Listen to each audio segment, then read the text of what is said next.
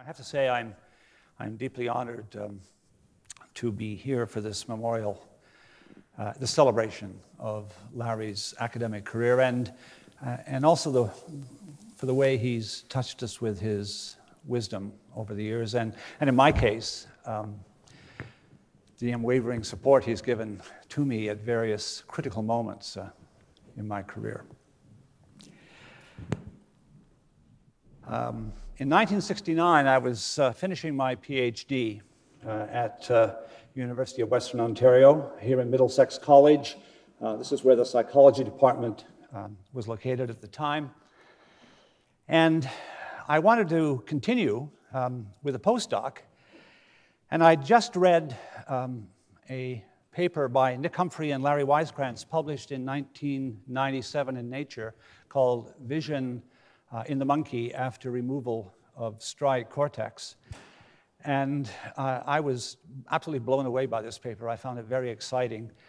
And so I took out one of those flimsy air letters and wrote a letter to Larry and asked if I could come be a postdoc in his lab. I also wrote to the National Research Council of Canada to ask for support, postdoc support, so I could do that. And I'm happy to say that both things happened. I did get support, and Larry kindly wrote back on another flimsy blue air letter some weeks later and told me that I was more than welcome to join him in Oxford, and I did. And I met this young man, Larry Weiskrantz, and Nick Humphrey and Alan Cowie, and a lot of really wonderful people from whom I learned a great deal. The building, the new building, was just beginning to be constructed then in 1969, in the fall of '69, and we were distributed across Oxford. My labs were on Keble Road, and I shared those facilities with Paul Dean, with Andrew Mays, with Robert Druitt, John Nicholson, Sheila Zinken was there. And during that time, with them and indeed with Larry and Alan Cowie, I was engaged in so many wonderful discussions about awareness, about consciousness, about vision without striate cortex. And I have to say, it was a wonderful learning experience for me that really set me up for a lot of what I'm going to talk about in the next few minutes. I have to say, when I finished my 2 years at Oxford, I had very little to show for it in terms of a CV, a very thin CV indeed. It was so embarrassing that when I wrote letters back to Canada to look for positions and so on, sometimes I didn't even get an answer. And jobs were pretty thin on the ground in the UK as well. And I think a lot of that was due to the fact that I spent a lot of time having discussions with people about politics and indeed about science in the Lamb and Flag just down the street. But one day, Larry came out to the back garden in that old place where the greenhouses were, and he asked me if I would like a job at St. Andrews in Scotland. I knew nothing about St. Andrews, but I did know I wanted a job. And so I said, well, yes, I would love that. And so I made the journey to St. Andrews, and much to my surprise, I was offered the job. Clearly, Larry was a kingmaker, and I got a job at St. Andrews, and I was there for a wonderful 6 years, where I met Brian Rogers and many other people, including this young man, David Milner, with whom I formed a lifetime friendship and collaboration. We still work together. And David and I wrote a grant together, actually, in 1973 to the UK SRC, and it was on the role of the superior colliculus in orienting behavior in this animal, the rat. And we were given the grant, but provisionally. We were told that in order to have the grant, we had to go down to Oxford and confer with Larry Weiskrantz about whether or not we were on the right track. So we dutifully went down to Oxford, and we met with Larry. Larry gave us some very sage advice, and we had a nice lunch, and he signed off, and we got the SRC grant. So I'm very grateful to Larry for allowing us to move forward with that SRC grant, which resulted, I must say, in a number of, I think, still important papers that David and I wrote. In '77, I left St. Andrews and returned to Canada. I was homesick. I wanted to go home. And one of the people who wrote a letter for me was Larry Weiskrantz. And I ended up back at my alma mater, the University of Western Ontario, where I still am. And I'm again grateful to Larry for writing me what I assume was a strong letter.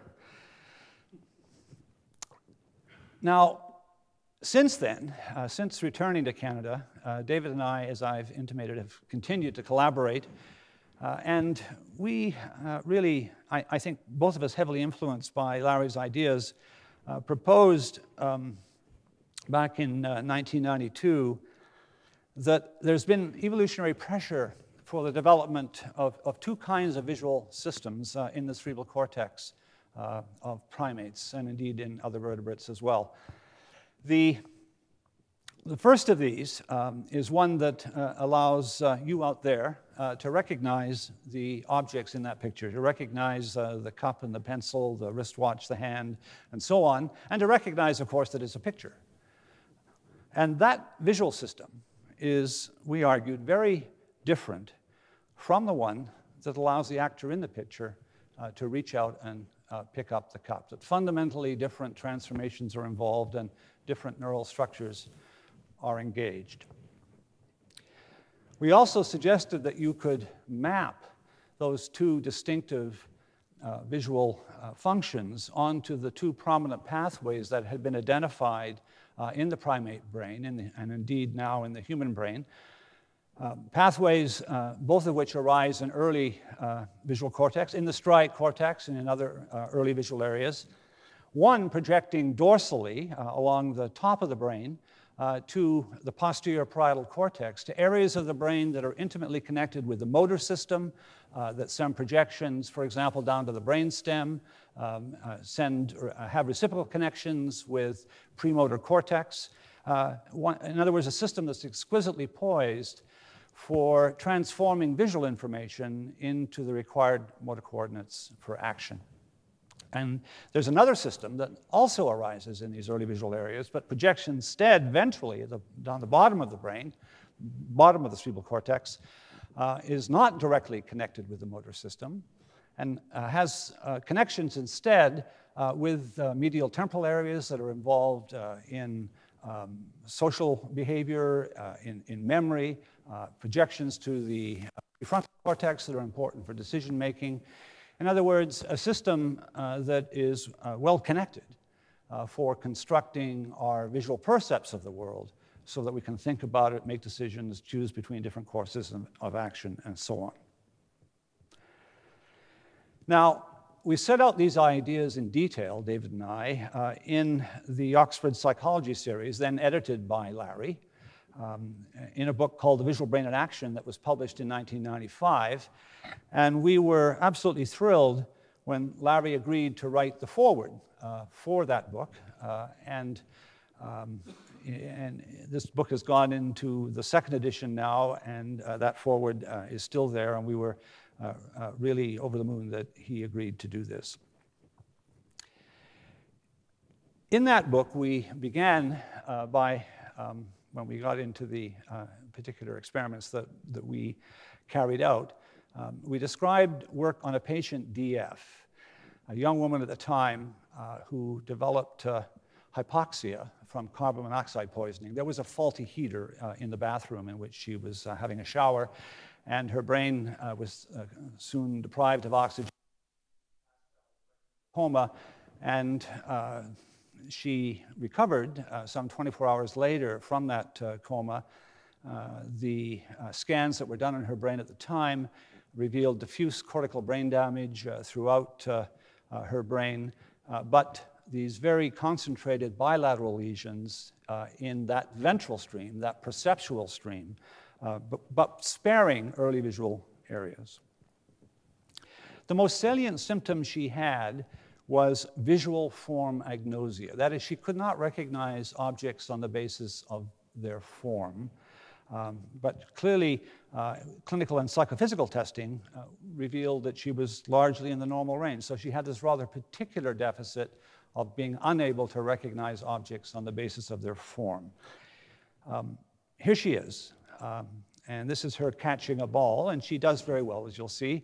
And you'll have to remember that this is a woman who cannot recognize common objects. She cannot tell the difference in a line drawing between a square and a triangle.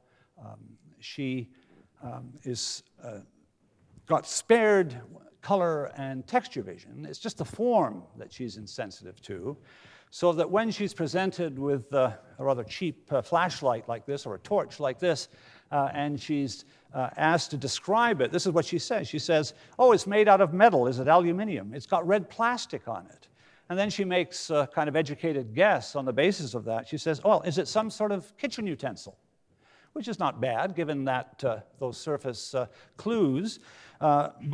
Of course, it's a torch, and she recognizes it right away when it's placed in her hand. She says, "Oh, yes, it's a torch," which I guess is your perverse word for flashlight. But she too, is from the UK.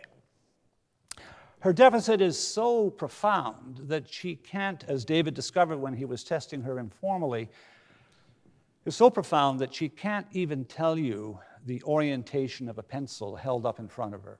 She might recognize that it's a pencil. She could say, "Oh, it's yellow. Is it a pencil?" Because, of course, pencils often have that characteristic pencil-y color.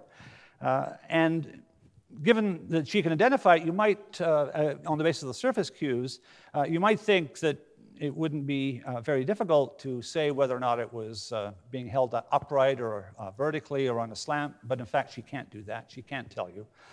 But one day when David was testing her in this fashion, she said suddenly, "Oh, let me see that." And she reached out to grab the pencil. This is a mock-up. We didn't have the video running at the time. But what you can see is that she oriented her hand correctly in flight for the orientation of the pencil. That is, her hand knew the orientation of the pencil, even though she didn't. So, editors of journals are not convinced by these anecdotes. So we tested her more formally on this slot task, in which the slot could be put in any one of a number of different orientations. And she was asked to do two things. She was first of all asked to take a handheld card and tell us what the orientation of that slot was by matching it with the orientation of the handheld card. And here she is doing that.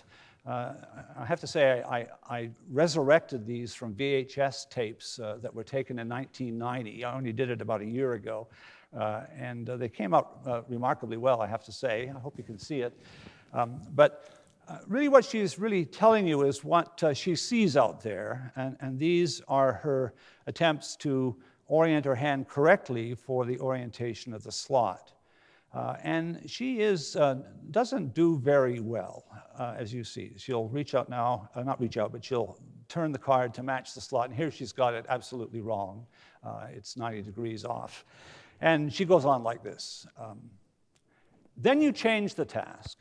And you say, "Look, I know you can't see the orientation of the slot, but I want you to humor me and to reach out and post the card in your hand into the slot."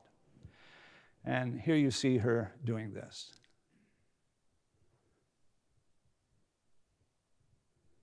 She does very well. So when you change the task from one where she's reporting on what she sees onto one where she's just engaging the visual motor system in order to get the card into the slot, she does much better on the visual motor task than she does on the matching task. She's a little awkward, but she gets the orientation correct. So if you put all those data together and you normalize the correct orientation to vertical, what you can see is that she does very poorly on matching, but very well when she's posting the card. So she has what Larry, I think, called.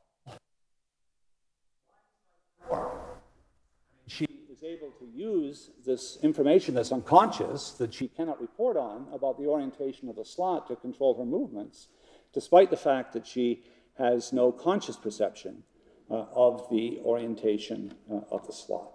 Now, we also tested her with objects of different sizes, objects of different shape, and again, she showed the same inability to report on the shape and size, even though she was able to reach out and grab the objects deftly, as well as a normal individual might.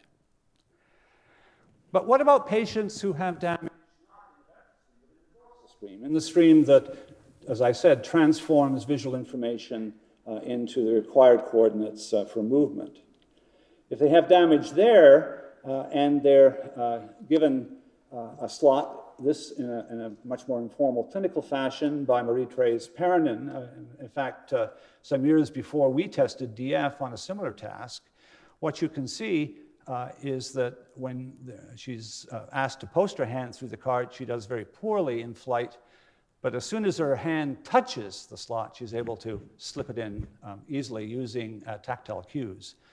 On the other hand, verbally, she has no problem. She can say it's slanted, it's horizontal, it's vertical, whatever the slot's orientation might be.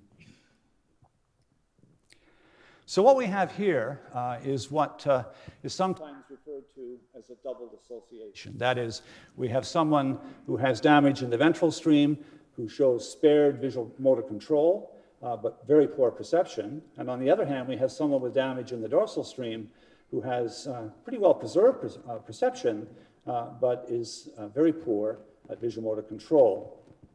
But you know, Larry reminds us that double dissociations are powerful, and they're very useful pragmatically, but they're not omnipotent. That is, it isn't the sort of be-all and end-all, as some neuropsychologists would have you believe. But fortunately, a large number of other studies from fMRI, other forms of imaging, have confirmed very much this dissociation between in patients and also in normal observers between a dorsal stream and a ventral stream. Work in the monkey, recording from the ventral stream and recording from the dorsal stream also lines up very well with this story. And some much more controversial visual motor psychophysics also fits well with this story. So I think this conception of a vision for action system that's separate from a vision for perception system lines up very well with the ideas of blind sight that Larry put forward back in the 1970s. But of course, we can ask the question, and indeed it's a question that Larry asked as well, why do we need two visual systems in the cerebral cortex? Why couldn't we have one general purpose system that provides all of the required platforms for both thinking about the world and making decisions as well as acting on the world? And that's an important question to ask. And I think the answer to that question lies here, or at least it lies here for me. And that is that you recognize this as a glass of beer. At least I hope you do. It's a glass of Canadian beer. And if you were in the picture, if you were in the photo, and you backed away from the glass of beer, it would still look like a glass of beer. And if you crouched down and peered at it from the tabletop, it would also look like a glass of beer. And if you moved back and leaned over, then it would also look like one. And if you had too many glasses of beer, it might be the last thing that you saw. This, of course, is what people in the 19th century knew and wrote about, it's object constancy. It's the notion that we see objects as what they are, independent of the geometry on our eye, on our retina. And of course, that's very useful for understanding the world, and indeed, it's, one might argue, a pre-adaptation for watching television, because otherwise you wouldn't be able to understand what was going on the screen, because of course you're not working in the real metrics of the world. On the other hand, if you want to pick up the glass of beer, you have to know the real world metrics. You have to know the position of the glass with respect to your hand, the orientation of the handle with respect to your hand, in order to get your hand on it. Also, your visual motor system has to work in real time. You have to do that computation as a just-in-time computation before you actually engage with the object of your desire. So you can ask the question, what would DF do if she was asked to pantomime a movement after being shown the target object a few seconds earlier? So she's not working in real time. She's working on some kind of memory of what it was that she saw 2 seconds before. And if you do that experiment, what you find is that in real time, of course, these are raw data, she opens her hand wider for the 50 millimeter object than she does for the 25 millimeter object. But if you show her that object, and then you take it away, and then you say, now show me how you would have picked it up, she can't do it. Because, of course, if you think about it, she never really saw the object in the first place. When in real time, her visual motor system was engaged, but when she had to depend on a memory of only 2 seconds before, she's incapable of generating an accurate grasp, pantomime. So one way to think about this, I've tried to put it in terms I think would resonate with what Larry would say about blind sight, is that to the left of that dotted line, we have things that are completely inaccessible to consciousness. That is, all of the computations that underlie our visual motor behavior, that underlie our perception.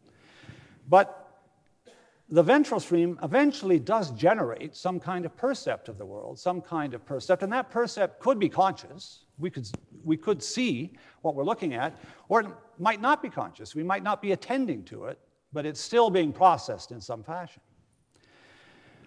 On the other hand, when we reach out and pick up an object, then we might be conscious of the behavior that we're engaged in, or we might not. We might be talking to somebody else while we reached out and picked up our cup of coffee and not really aware of the action that we're performing.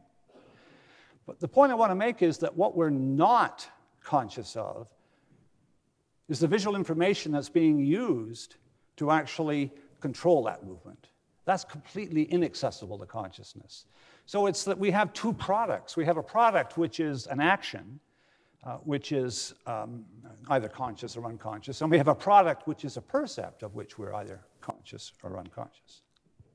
So I think that Larry, and indeed he wrote this in Consciousness Lost and Found, would characterize the everyday operation of the dorsal stream as, in a sense, blind sight without blindness. So in all of us, there's a kind of blind sight, which is all of the sort of everyday skilled movements that we produce under visual motor control, and it's just a kind of illusion that it's the conscious visual experience that we have that's controlling those movements. So that when we play a game of tennis, we're well aware of the fact that we're doing so, and we're well aware that that was a pretty vicious serve that someone delivered up on the other side of the net. But when we return it with the sweet spot of the racket, what we're not aware of is the visual information that was used in order for us to connect with that ball so beautifully. So I think you'll agree that in this description I've given of the dorsal and ventral streams that David and I put together, you can see in very clear fashion the echoes of Larry's original conceptions about how blind sight might operate. And I have to say that the last time I saw Larry, he was in good spirits, and of course that was at the meeting in Torino that Marco organized, and there are so many of us there celebrating his 90th birthday. And I'll just end by saying how grateful I am to Larry for all of the moments in which he stepped into my life from the time I was a postdoc until 1990, his 90th birthday in 2016 in Italy. That was a wonderful occasion. And I'll stop there. Thank you.